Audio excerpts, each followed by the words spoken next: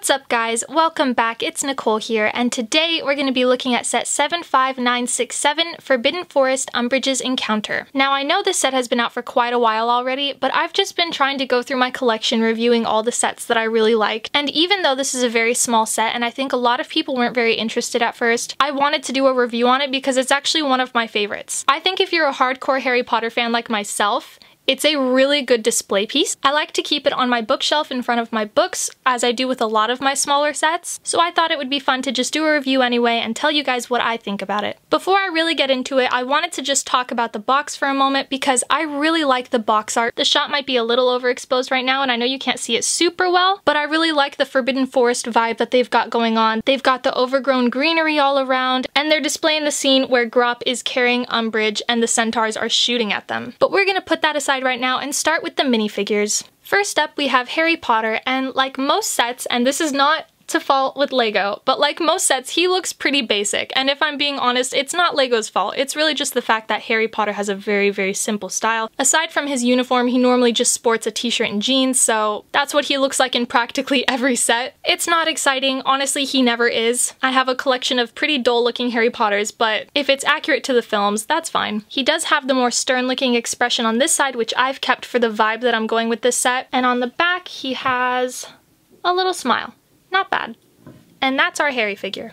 Next up we have Hermione, and yes, I know her wand is in the wrong hand. I just put their wands in whichever hand is better for displayability. I'm sorry, I know. A lot of people really wish that her sweater had arm printing, and I'm actually with them. I think that would make this figure look a lot better. I do really love her hair in this set. I think her hairpiece is perfect. It's amazing. It's the best one she has in my opinion. I'm also just a big fan because it looks like my hair, and so my personal minifigure wears that same style. I love this sort of angry face that she's got going on here, and I'll show you why I've chosen to display her with that face later, but I think that looks pretty good. And on the back,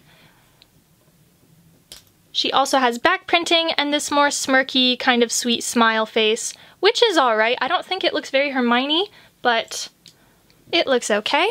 Next we have Umbridge. Now I was so excited to get this figure because she is my first Umbridge figure and we all hate her more than we hate Voldemort. So she's an interesting figure to have, especially because of the clothes she wears. I mean, look at her outfit. Her face looks amazing. I think they couldn't have chosen a more perfect hairpiece. So again, for this set, I've chosen to display Umbridge with the more frightened looking expression, and that is because in this scene she is getting dragged into the Forbidden Forest by centaurs, and this is exactly what she looked like. On the back side, she has this horrendously evil look. Horrendous only because it's Umbridge. I just hate it because they did such a good job, and it's really conveying that sort of irritating laugh that she does. That squeaky, I don't even want to imitate it.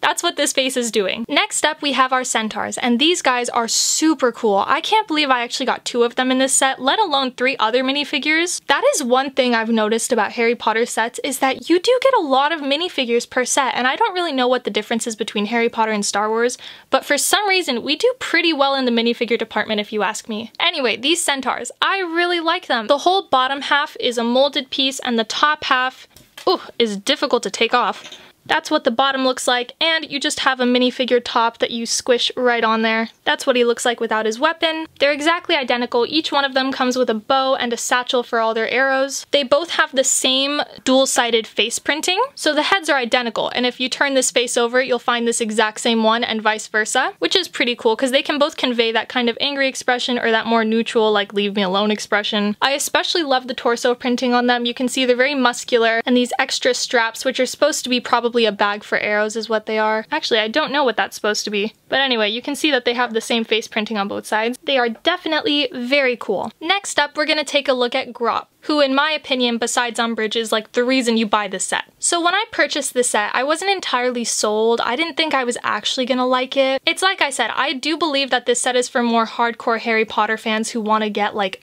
every Lego Harry Potter set that comes out, but after building him, I have to say, he was really fun to put together. You do get a lot of stickers in this set. These leg pieces are both stickers. Up here around his torso, these are stickers, and his chest hair and little outlining here are both stickers as well. Luckily, his face is printed on there, and they did a really good job. I could not be more happy with how that face printing looks. One of my favorite parts is his belly button, because it's kind of gross, but it sticks out exactly how it does. There are a couple drawbacks. The most disappointing part of the the set, in my opinion, are the fact that his arm joints here are gray. I don't know why this couldn't have just been printed to be his skin color. Really, would that have been that hard? You have this perfectly colored set, but then his arms have these weird gray pieces. Like, what is that? I think it's really obvious too. It just sticks out. The other thing is, on the pads of his feet, you can see these orange blocks, and I can't remember from putting him together what those are, but I don't think they had to be there. And he does sit down a lot in the movie. This is kind of a position that you saw him in, sitting down and playing with some toys next to his tree.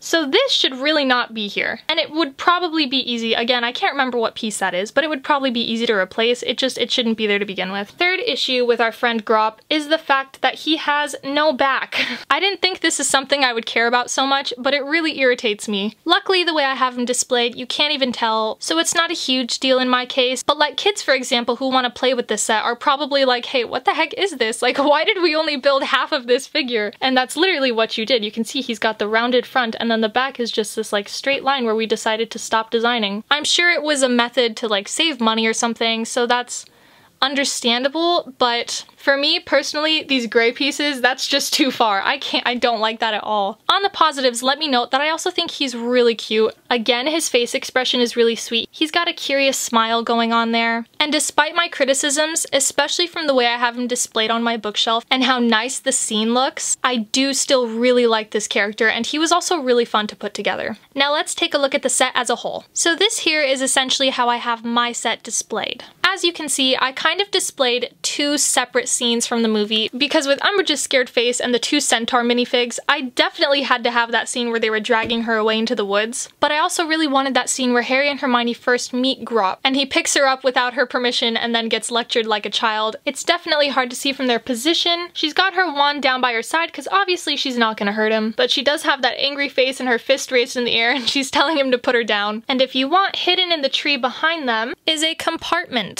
You just open the tree up like this, and ta-da! There's the bicycle handle that Grop later gives to Hermione as a peace offering, and she rings in return. There's also a nice spider hanging from the tree. You've got some mushrooms growing out of the sides. I found the tree to be really boring to build, if I'm being honest. You do get some extra props. There's a lamp in there, an extra mushroom, I think, and a bone. Don't want to know what from, but essentially this just serves to give the scene more character. I do have Harry off to the side there, just kind of standing like, hey, what's going on? Just because that's exactly what he did in the movie. And even if this whole situation with Umbridge was going on over there, I don't think he would care. Yeah, those centaurs, they're not happy. And I think it's really funny that I don't even remember from the books if we found out what they did. I'm assuming they just dragged her off and held her for ransom until the Ministry of Magic rescued her, because she showed up later. In the movies, there was never any mention as to what went on. And yeah, in the books, I don't even remember what happened. But anyway, this is my setup. I totally love how it looks. This is a small set, but you get some really cool minifigures, and this Grop, I don't know what you call this. This is not a big fig, is he? He's not a big fig. He's just this character that you assemble, and he looks really cool. I honestly love the fact that it's like a chapter from one of my favorite Harry Potter books just come to life and resting in front of all my books. Given the price of this set, I would say it's certainly worth picking up. The set is about $30 US. I was able to find it on clearance for like 23, I think. And if you can get that deal, which I'm pretty sure this set is like always on clearance. Like I said, it just spruces up your environment. It's a really dorky, fun accessory just to have around. And I'm not gonna lie, it could be one of my favorite small sets that I have. But then again, Harry Potter is like my world, so I'm a little biased. So essentially, that's it for this set. It is really small. I can't say I recommend it 100%. The Room of Requirement, for example, if it's between this and the Room of Requirement, oh my gosh, hands down, get the Room of Requirement. That is a small set, but it is one of my favorites. I think it's both cheaper and less pieces, but it looks amazing. But this is still a really fun build. And if you're a big Harry Potter fan, you like all the Lego Harry Potter sets, you want them all, definitely get this one. There are some that I shied away from. Hungarian Horntail set I never got. The Quidditch match I never got. I really wish I did. That one I do regret. Aragog's Lair, don't have it. But this one is worth getting. I mean, for what you're paying, you get Umbridge, you get two centaurs, Hermione, Harry, Grop, and a tree.